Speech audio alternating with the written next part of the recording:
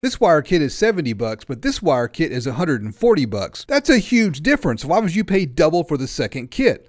Well, here's why. The more expensive kit is a bigger wire that carries more power. How do you know which one you need to get? Because you don't want to waste money on something you don't need. Well, you head over to DIYaudioguy.com to the power wire calculator, enter the type of wire. I recommend you use oxygen-free copper. You can get CCA wire, but I don't recommend it. Plug in the total power for your system to calculate the size of the wire going to your amplifier, or if you have multiple amplifiers, your distribution block. So let's say you've got a 1500 watt system.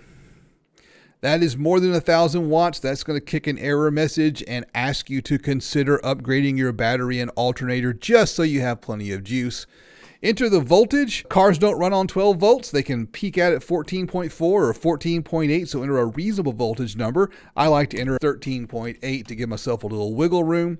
Next is your amplifier efficiency. Amplifier is not 100% efficient. A good Class D amplifier is going to be 75 or 80. The really good ones might be as high as 90. I think that 75 is a good number for a Class D amp. Cheaper amps are less efficient. Now the next one is very important. This is the length of the run from your battery to your amplifiers. If you've got a short length, you can get away with smaller wire. If you've got a long run, you need a thicker wire. So let's go with a 15-foot run, which is reasonable for most cars. Then you'll pick a wire size to see if the wire you're interested in will work. We're going to pick the 4-gauge wire to see if the cheaper kit will get the job done. And we hit calculate. Bad news, that kicks out an error message. You're going to draw 144, almost 145 amperes of current through that wire.